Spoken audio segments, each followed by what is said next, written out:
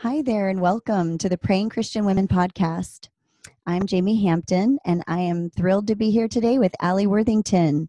Alli is a well-known author, speaker, business coach, and host of one of my favorite podcasts, The Alli Worthington Show. She's made appearances on Today and Good Morning America, and most recently, she has authored the book, Standing Strong, A Woman's Guide to Overcoming Adversity and Living with Confidence, which I'm really excited to talk about today. Alli, thank you so much for being on the show with us. Well, thank you. I'm honored to be here. What a lovely intro. Thank you. Well, I love your podcast, and I really love your just the way you just kind of lay it out there. You don't mince words, and I think we all need to hear that. We all need to hear those just down to earth messages, and I know you have a lot to say that women that are listening now are going to want to hear. So, Thank you. well, before we get into it, we always ask our guests, what is your favorite prayer closet? Where do you love to feel close to God? And it can be crazy or it can be traditional, wherever you find God. Mine is super crazy, and it's extra crazy right now with this world that we're living in. But I feel the presence of the Lord most in corporate worship.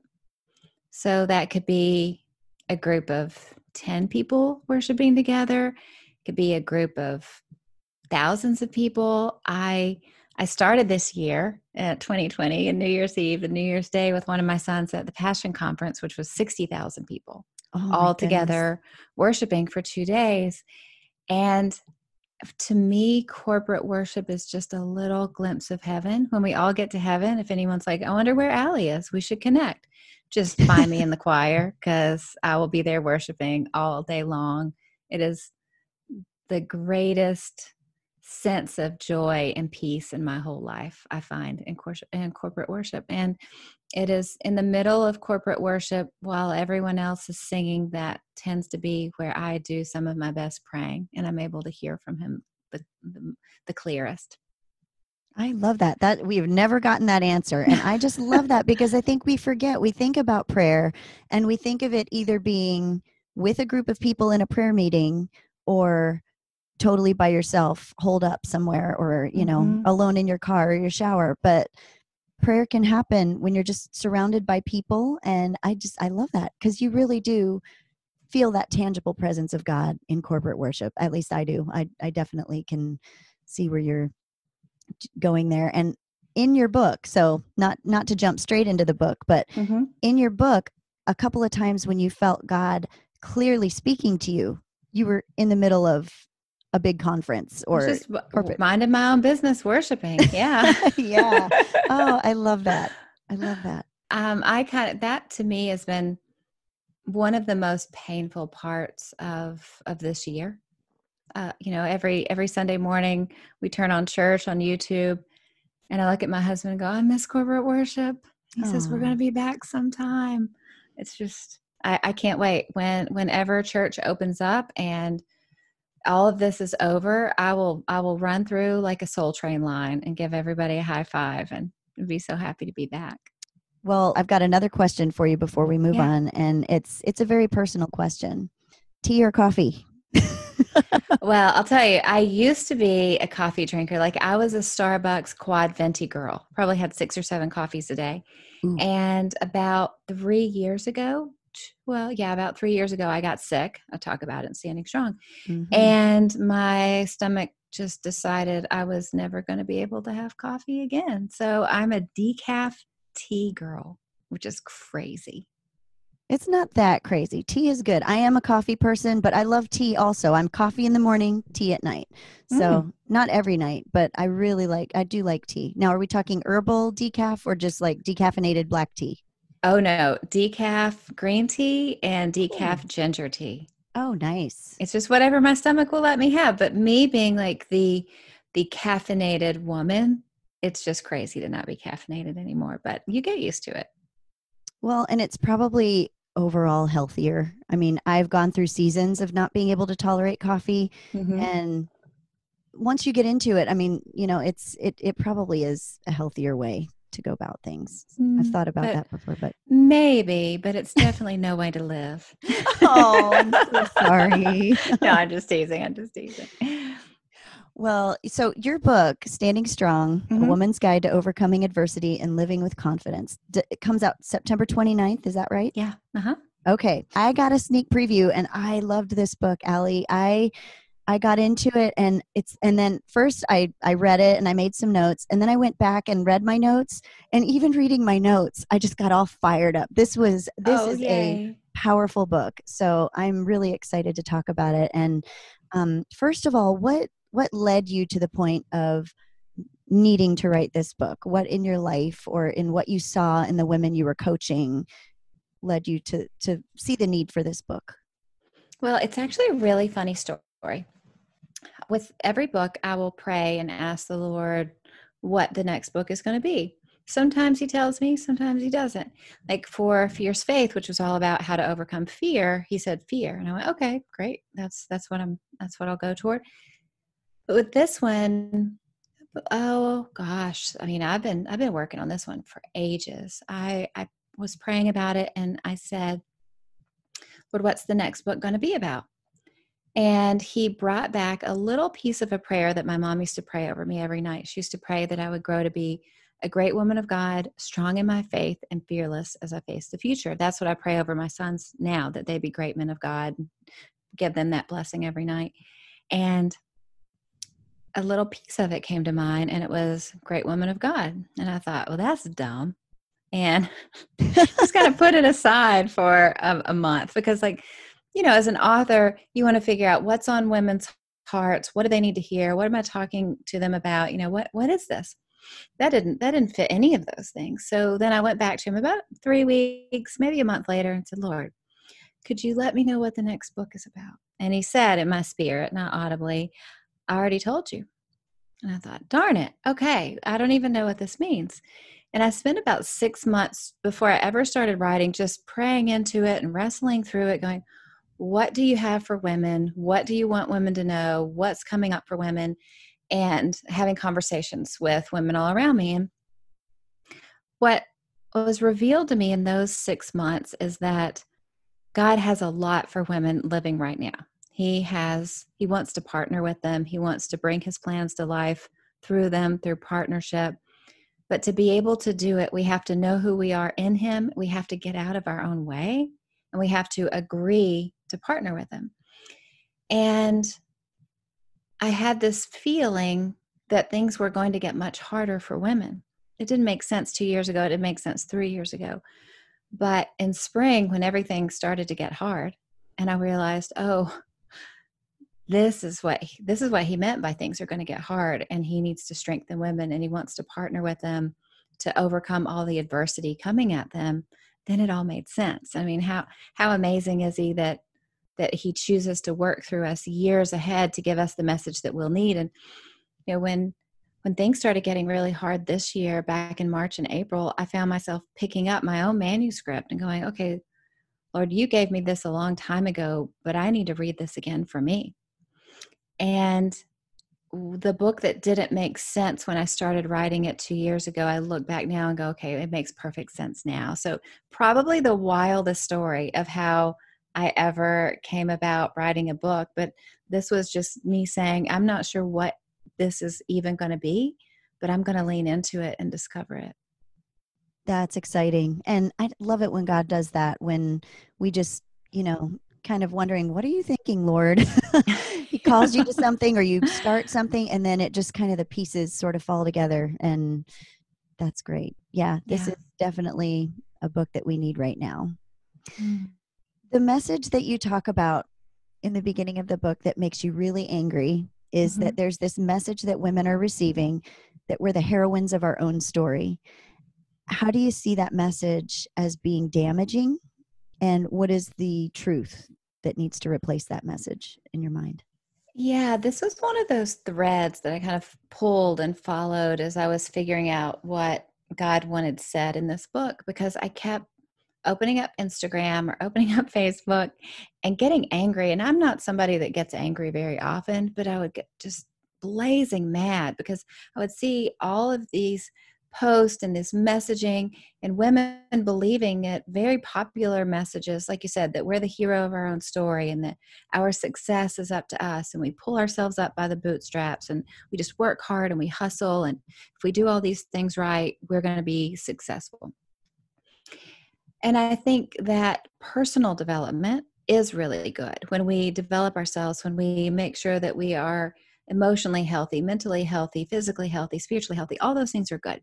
But when we twist that to self-help and self-empowerment, instead of focusing on God, that's where it gets dangerous, because our real source of power and wisdom and strength in this world is Jesus. But if we have a generation of women who are believing this subtle, slanted lie that we have to work hard, we have to look good, we're the heroes of our own story, it takes women down a path that will ultimately lead to failure. Failure because they're not partnered with God on things. They're doing things in their own strength. So when things go bad, when failures happen, when they're up against obstacles, the natural thing for them to do is to go, oh, I was believing this whole mindset that was a lie to begin with. But what I'm afraid happens is women come up against obstacles or don't find success in this after believing this stuff. They blame themselves and they think that they're failures, when really it's just the whole line of garbage they were believing set them up for failure. And that's what's so frustrating about it. It's a like all powerful lies, it's a subtle shift. It's just enough truth mixed with a little bit of lie to make it really, really dangerous and seductive to people. And I think what we are going to see, what we're beginning to see and what we're going to see in the future is the fruit of that message is destruction, both from the people who listen to it and the people who preach it. And it's important for us as women of God to call it what it is, and that's damaging and a lie. Because I think the message women need to hear in its place is that God does have great plans for us, plans big and small, things people will know about, things people will never know about. He does it with partnering with us. He gives us strength. He gives us wisdom. He gives us power. In our own power, we can't do anything. I mean, God will get us across 100 finish lines, but he expects us to lace up our shoes and start walking. He will make our path straight. He will make our legs strong. He will tell us what to do every step of the way. It's a partnership. But when all of that's twisted and it's just you're the hero of your own story, you work hard and hustle and you're going to get everything you want, don't let anybody tell you no, that is a message that ultimately leads to destruction. And it's a double-edged sword too, because on one side of it, you're puffing yourself up, you're making yourself up to be more than you are on one hand, and falsely mustering up this confidence that's built on a house of cards. But on the other end of it, we end up being defeated and completely feeling like a failure. So instead of acknowledging that we are weak in our flesh and that we have limitations, but that with God we are strong. It's that paradox of when you are weak, then you are strong. Then Christ's power can rest in us. Then we can, move forward in confidence in who God is and not what our circumstances look like or what our limitations are. And I think that is really important. And I think it's a fine line to walk too, because I think on the other side, there are women who are afraid to, I don't know, I guess the way you talk about it in the book is that we create these damaging self-limiting narratives because we're afraid to boast in the Lord. We feel like that's boastful of us. It's kind of the other side of the coin, So what stories in your own life have you had to reject in order to get past the self-limitation that those brought to you? I know. Gosh, so many. It's such a good question. I love how you touched on, the stories we tell ourselves. I think that sometimes God will put a dream in our hearts or a goal or a vision for something in the future, or just I call it like a God nudge in our heart, something that keeps bubbling up. And because we limit ourselves out of self-doubt or whatever we tell ourselves about ourselves, we don't obey. And sometimes obedience is just going, okay, it's kind of like when he gave me the word for this book, obedience was just praying into it and trying to figure out what in the world this even means. Mm-hmm. Or if he gives somebody an idea, maybe to foster a child or to build a garden or to write a book, whatever it is, obedience is going, okay, I'm going to pull on this thread and see where it goes, see if this is a God dream. But sometimes we're disobedient and we call it humility. Ooh. And if we tell ourselves the story that we are actually being humble and we're going, that's not for me. I'm just going to stay over here. I'm going to be humble because I don't want to step out. I don't want to be too big for my britches. I don't want to put myself out there. It's not real humility. It's just disobedience. And there's nothing holy about us holding ourselves back as women when God has called us to be strong. So I love how you touched on that. But for me personally, I think the stories I've had to reject in my own life is that I can't count on anybody. When I was little, my dad died in a car accident, and my mom and I were left, and my mom was in a body cast, and she was left grieving and in poverty. And growing up, in severe poverty, it kind of marks you. And to some degree, somewhere along the way in my mind, I was the only person I could count on. Mm-hmm. And for me to be successful as a wife, I need to be able to count on my husband. For me to be successful in life, I need to know that I can trust God and I can count on him and not let my own issues from my past and my childhood hold me back from loving my husband well, or having complete faith and trust in God and not trying to, pull back the reins of control into my life all the time. So for me, that story, that kind of automatic thought pattern that will come up in my life is, I'm the only person I can count on. So I have to make sure I'm okay. That's something that I'm always in the process of managing. I'm always speaking truth over it. This morning, I closed my eyes to pray. And, I don't always hear from the Lord. Sometimes when I hear from the Lord, it ends up ending up in a book because it's that amazing and it's few and far between. It's not like it happens every day. But as I shut my eyes to pray this morning, the Lord is so kind. And he said, you can trust me. I will take care of you. And I'm 44 years old. He's been telling me this message over and over again since I was a little girl, because he's so kind and gracious and knows that I need to hear it. Wow. Well, I love in the book when you talk about some of those times hearing from God in these big, huge ways, but I also love that just daily dependence. And I think that's got to be the key. My next question for you was, what would be step one in the process for a woman listening that doesn't know where to begin to step out of those self-limiting thoughts, or even doesn't even know what they are? Maybe she can't pinpoint what they are, but I think you just hit the nail on the head. Just sit with God and listen for his direction. Do you have anything other than that you would give as advice? Yeah, I think it's really important to ask God to open our eyes to our own behavior. Self-awareness is really important. Mm-hmm. One of the things for me that helped me unwrap the kind of the bindings of this issue that I have was for me learning about the Enneagram. So Enneagram isn't a religious thing. It's just a personality profile, but we want to use it through the lens of the gospel. And for me, the self-awareness that I pray for, he brings me different tools to help me kind of hold up a mirror to my own behavior and my own heart. So he can start, because until I'm aware of it, he's not going to be able to start working on it with me, So me as an Enneagram 7, I'm known as the fun one. And people think Enneagram 7s are fun all the time. And I was listening to a Christian Enneagram coach, Beth McCord, from Your Enneagram Coach. She was explaining all the different Enneagram types. And she said, you're a 7 if the message your heart longs to hear is, I will be taken care of. And I heard that and I just wept. Oh. And so just using little tools of self-awareness to learn more about ourselves, learn more about our behavior, and then take it to God and say, Lord, I think there's I think there's something to this kind of helping me understand how I process the world and how I feel in the world.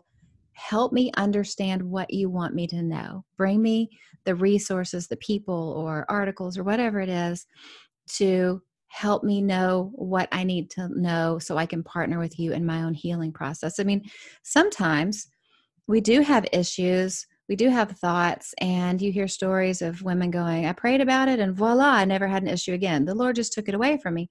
I have not experienced things like that in my life. In Me my either. life, thanks to, I mean, be great. But in my life, it's more of a go to counseling, talk to a Christian counselor, read books on this, pray into it, but work on your self awareness. It's a process, and we aren't left alone in that process. God is with us every step of the way, but the key is to invite Him into it, ask Him to open our eyes to it, and ask Him to be with us every step of the way. So we don't let those obstacles, we don't let the lies we tell ourselves, we don't let the garbage in our broader culture seep in and distract us from the truth of who God is and who we are in Him.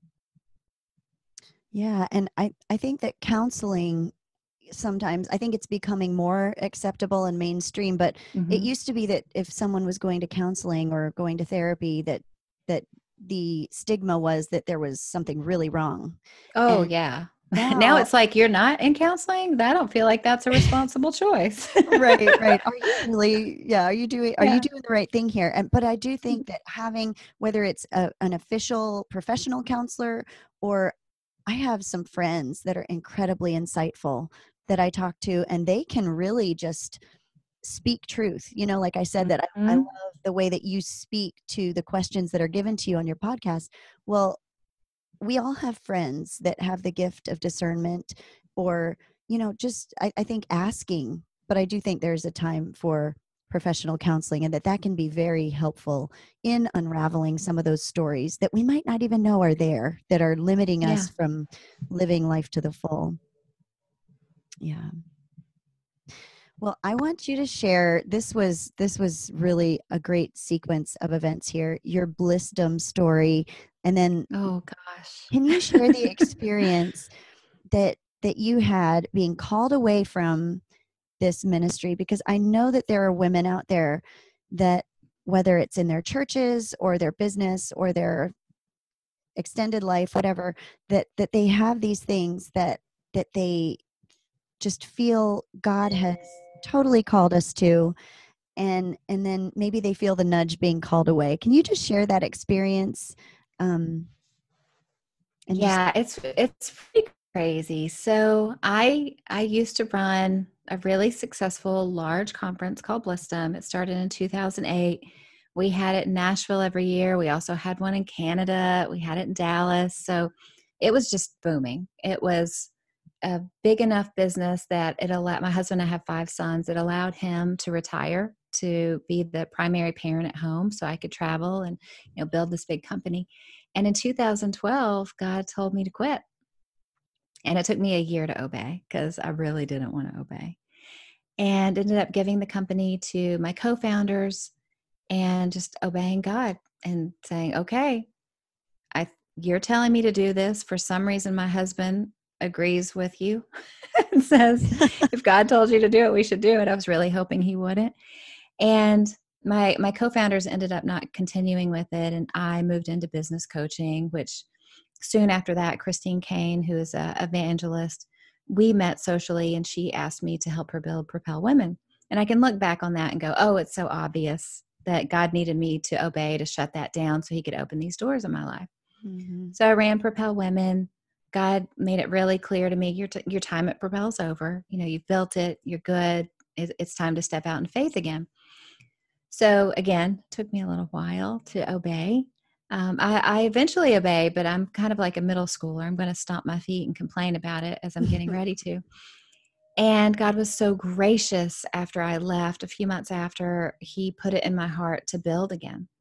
And one of my good friends who lives in a different state, I called her and I said, I need you to pray about this because I feel like God's telling me to have Listum next year, but I can't mess this up. I can't step out and not be in God's will. Will you pray about it? She said, "Oh, I don't need to pray about it." She had written in her journal 6 months before that the Lord told her that I was going to start it again, that she can't tell me. But when I came to her and here's the crazy thing. The Lord said, when I humbled myself and came to her, she could confirm it's the Lord's will. And so she had it in her journal dated 6 months before. So I was like, great, this is amazing. I had to shut the conference down, but then I get to do it again. Lord, you're so great. Like, I must have needed to mature. I must have needed to do all these things, but I'm back. I'm doing this thing that I love. So this is 2018, November of 2019. The conference happens. It's so much fun. It's more wonderful than I can even imagine. It's me in my sweet spot of doing what I love to do, bringing all these women together and learning and sharing. And had a great time at the end of the conference. I had a little gathering in my suite for people and, Chipotle and telling stories. And everybody left. And I got in the bathtub and I was just talking to God and telling him how grateful I was and how happy I was that I got to do this again. And he said in my spirit, clear as day, don't do this again. Oh. And I was like, what? When I read that part in your book, I mean, you set the stage perfectly. You're in the bubble bath. You're just kind of relaxing. Like, I'm just like, everything's great. Full circle moment. Yeah. Everything's great. Yeah. How wonderful Don't do this again. And I just thought, God, what are you doing here? Right? Oh, well, I was terrified. So 2 of my friends were in the suite with me and I tell them about it. They're like, listen, you're super emotional. Because God has told you to quit before, you're probably just scared he's going to tell you that again. You need to just relax. Don't ask anything. Just chill for a little bit. But the more I prayed about it, as the next 2 months went on through the end of the year, it was really clear that I couldn't do it again. Mm-hmm. And I remember calling one of my friends who's an author, and I said, I've written so much about blissdom in this book, and I feel so foolish because I'm going to look like a flake. Like, it's so wonderful that I get to tell the story of God letting it come back and him bringing something to life that I thought was long dead. And now I'm not going to do it again. And she said, well, you're going to have to tell the truth. You didn't get into the business of writing books to not be honest with your audience. I was like, oh, that's not what I want to hear. No. And then COVID happens. And, in March, we weren't imagining that we were still going to not be having events in fall, right? No, I think we were all just thinking, oh, let's get this over with so we can get back to school and life as usual. Weeks at home. Yeah. Till this blows over. Yeah. And in April, he said, this is why I told you not to do this again, because I didn't know a pandemic was happening. I didn't know we weren't going to be meeting again, but God did. And he was gracious and let me bring it back again. But then he was very clear, you did this, don't do this again. And he saved me from, basically mortgaging my house to rent the convention center in Nashville. And he's so gracious to do it. It was really nice. We were in the final edits of the book, and I got to kind of close the loop on that story and let it all make sense before it went to the printer. But it was really a scary bit of obedience for a few months going, I'm telling the story in a book that doesn't make sense. And I honestly feel a little bit foolish. And now I'm just overcome with a huge sense of gratitude.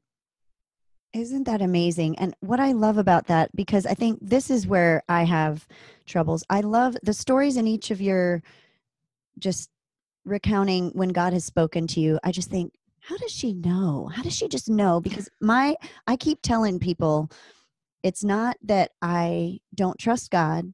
I trust my ability to hear him right. Mm-hmm. And I know he can do all these things. I think sometimes that's a cop-out. Sometimes that's fear. But sometimes it really truly is that I want to get this right.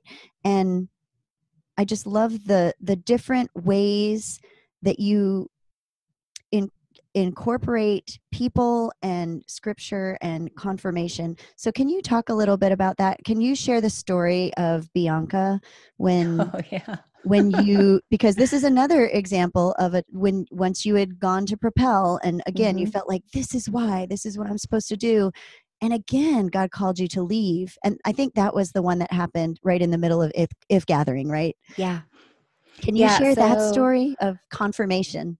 Yeah, it was, So I'm a if, just going to relax because you know me, if there's an event, I'm going because I need corporate worship in my life. I always like to go and lean in, and first worship song's on. It's great. Nothing out of the ordinary. Second worship song is on.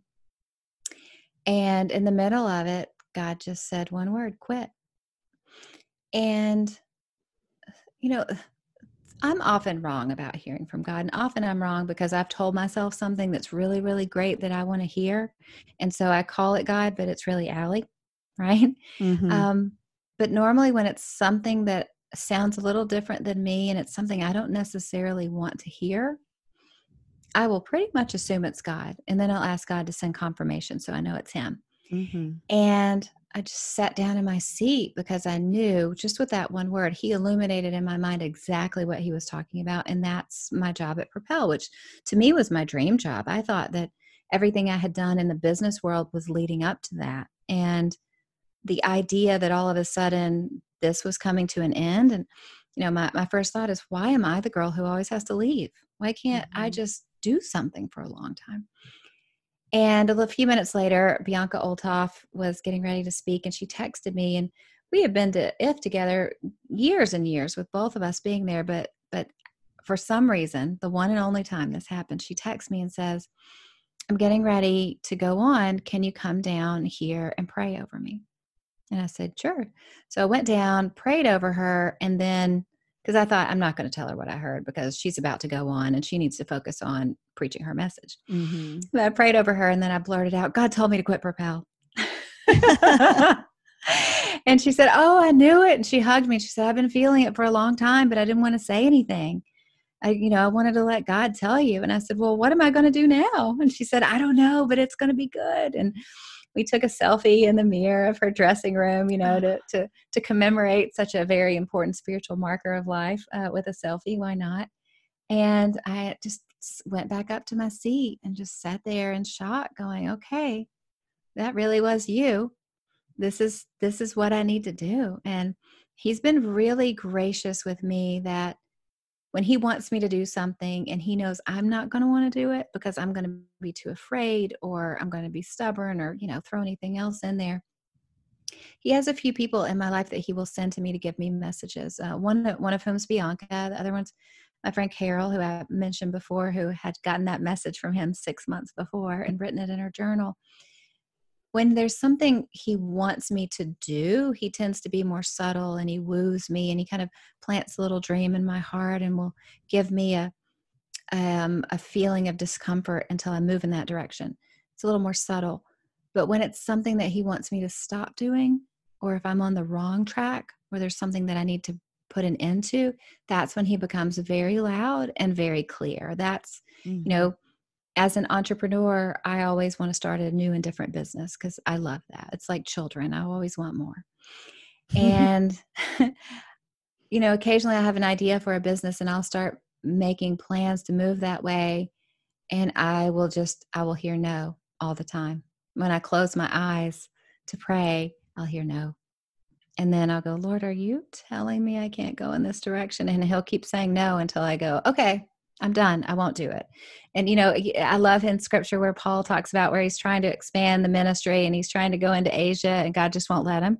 Yeah. I often feel like Paul trying to be like, but I just want to go over here. All these people, can I just go over here right now?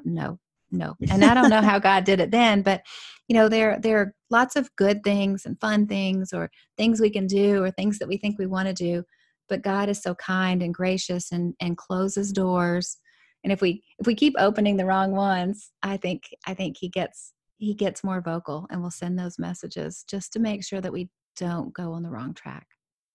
So do you think that's a cultivated sense of hearing from him? Like, do we need to cultivate that and be intentional about that? Or do you think it's something that God just kind of does?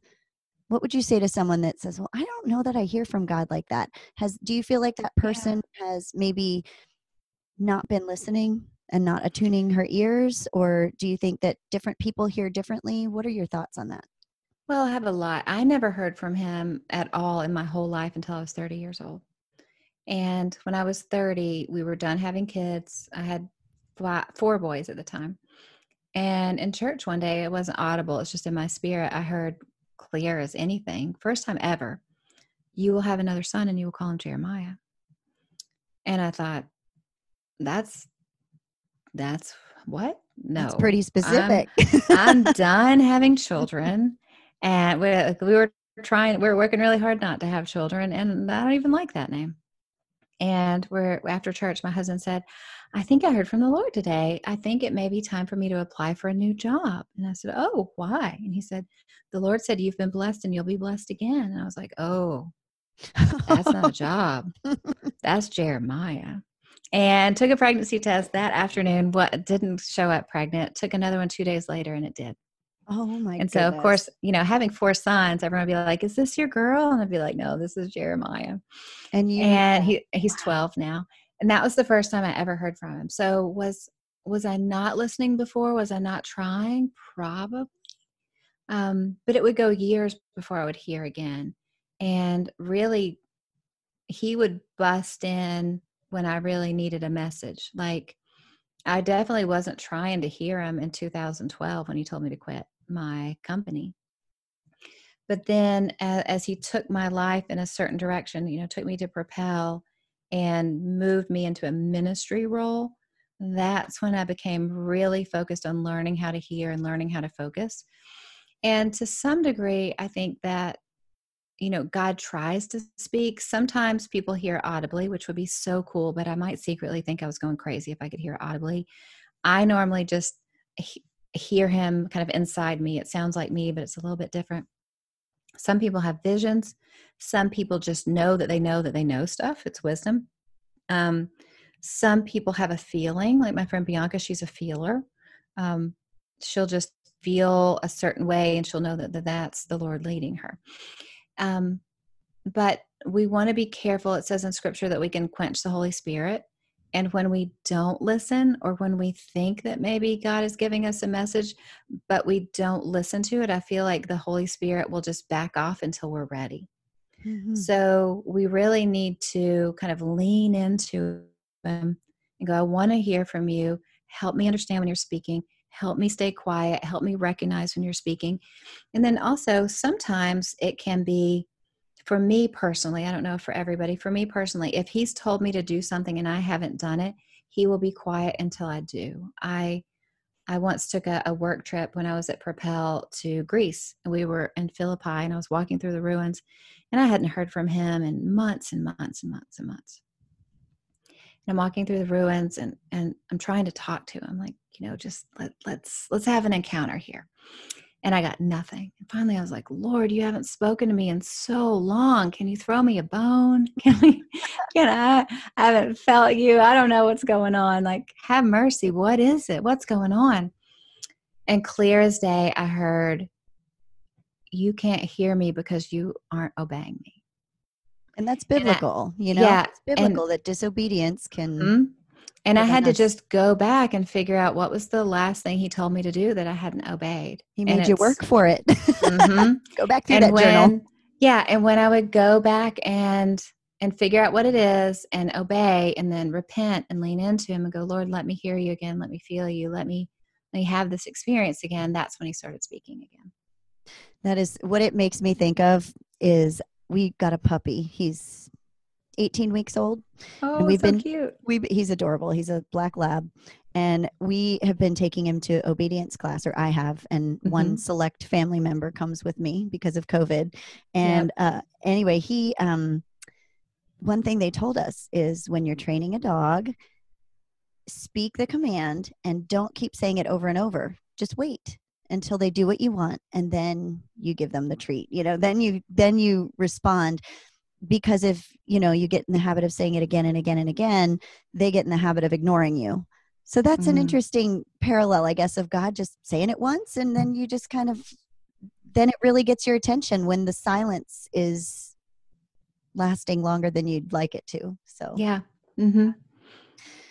Well, what, I want to talk a little bit about, I thought this was really great. You talked about indecision making. You talk about these 3 different kinds of friends and how I really want you to just kind of touch on how do we wisely decide who to listen to and when. You talk about how when you're making decisions, when you have something you think that God has told you and you're trying to look for a way forward, you have cheerleaders, naysayers, and the slow adopter. And can you just talk briefly? I know our time's running out. I could just like have you on here for 3 hours probably, but could you just talk briefly about what those types of people are and how we determine who we listen to and surround ourselves with? Yeah, I feel like there's three types of people. There's your cheerleaders, the people who love what you do, are going to support you, are going to cheer you on no matter what it is. There are the naysayers. These are the people that are always going to be critical. They just kind of have a negative view on life and they're going to naysay your dreams. And then there's the slow adopters. And those are the people who, if you're going to share your heart or your dreams with them, they're going to ask a lot of questions. They're going to think it through. You might even be annoyed, like, why are you asking so many questions? Are you trying to poke holes in my idea? Mm-hmm. But those are the people who, again, are slow to adopt. But once they've thought it through and they've prayed about it and they've thought about it, then you get them on board with their idea. And those are the voices we really want to kind of turn the volume up the loudest, because cheerleaders, we want to put them on a scale of 1 to 10. We want to put them on a 6 or a 7 because we need the encouragement. But sometimes cheerleaders encourage even bad ideas. Mm-hmm. So we love them, but we need to take it with a grain of salt. Naysayers, we want to turn that volume down to a 2.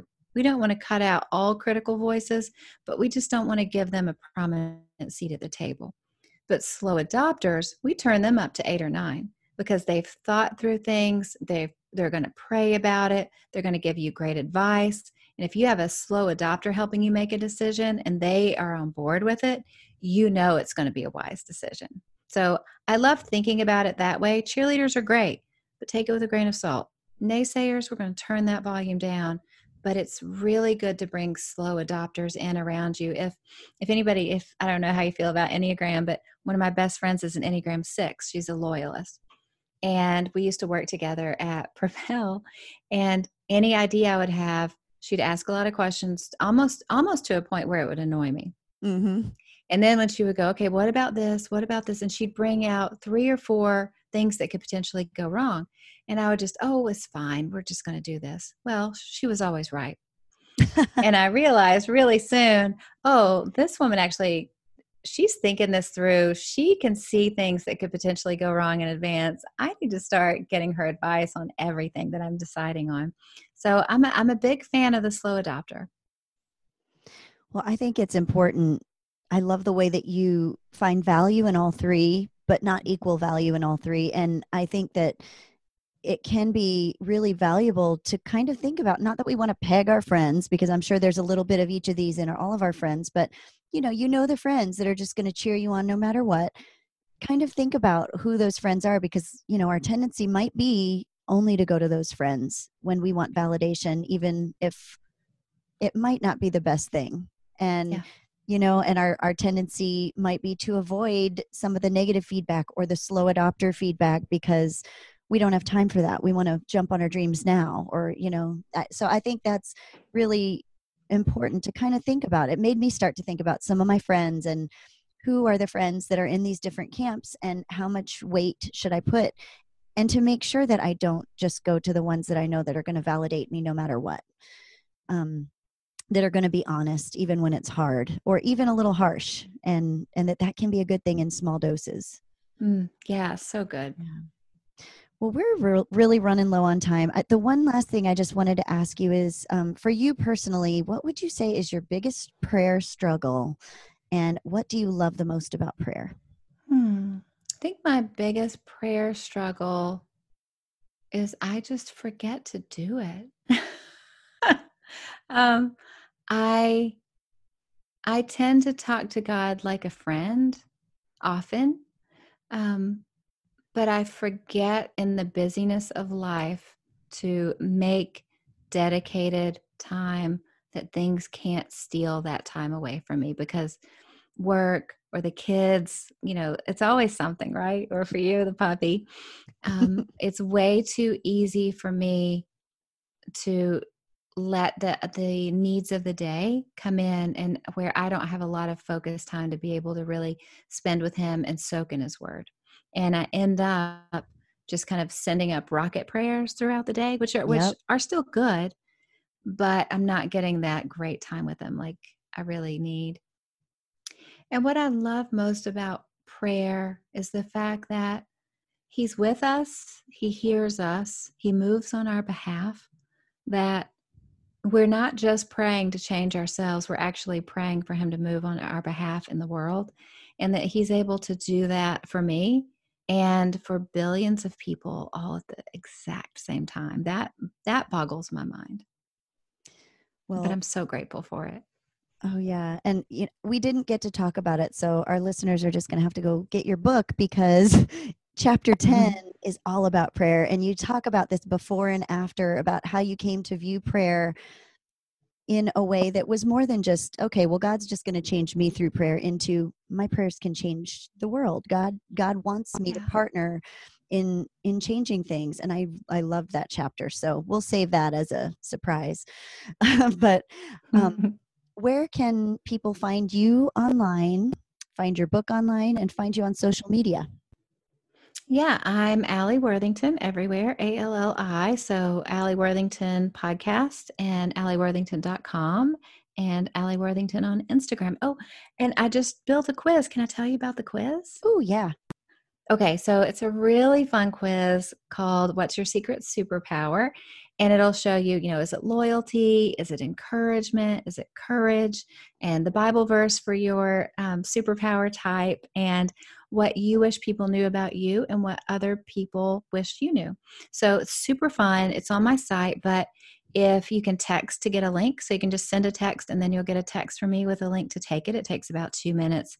If you text the word superpower, all one word, to 55444, you'll get a text from me with a link. So just superpower to 55444 and you'll get a text from me. So fun.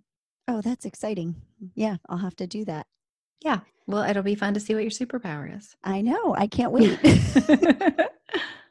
Well, Alli, thank you for being here. This has been great. I loved our conversation, and we would like to close in prayer for you today. So how can we be praying for you? Yeah, I have a son. My second oldest son has crippling chronic daily migraines. So Oh, if everyone could pray that, see, I get emotional when I talk about it. I'm sorry. Pray that he will find healing, that the Lord would heal him. That would be great. Mm-hmm. All right, let's pray. God, we just thank you for this time. We just thank you for each person listening, and just for the work that you are doing in each of our hearts just through this conversation. And we lift Alli up to you today. We thank you for the vision that you've given her, for the passion for this message. And we just pray that you would open doors for this book and for her message to get out to many, many women, that you would just use this time to just launch this message forward to women that need it. And thank you so much, God, just for this picture of how you see ahead. You pave the way for us. And this book is just like it's like a print testimony to that you go before us. You plant seeds in our lives. You give us messages and visions that we don't understand. And then you just make it all make sense. And God, thank you that you are God and we are not. We just pray for an increased ability to trust you and to obey you, even when it doesn't make sense. God, we lift up Alli's son to you. Father, in Jesus' name, we pray for healing. We pray that you would just be close to him now, that you would wash over him with your peace and your love. Lord, you are Jehovah Rapha, the Almighty God who heals. We pray that you would bring that healing in whatever way you see fit, but that you would give him relief from the pain of these debilitating migraines, that he would see you in it, God, that he would give glory to you for the relief that he finds. We just pray that while he is in this season, and for Alli, while she's just walking beside him in this season of pain, that you would strengthen them, that you would glorify yourself, that no pain would be wasted. We pray all these things in Jesus' name. Amen. Amen. Thank you, friend. Thanks for joining us on today's episode of the Praying Christian Women podcast. We'd love to hear from you, so please leave us a comment to let us know what questions or topics we can address in future shows. Then hop over to prayingchristianwomen.com/journal to download your free prayer guide. We're so glad you joined us for today's show, and we wish you God's deepest blessings as you draw closer to Him and change the world one prayer at a time.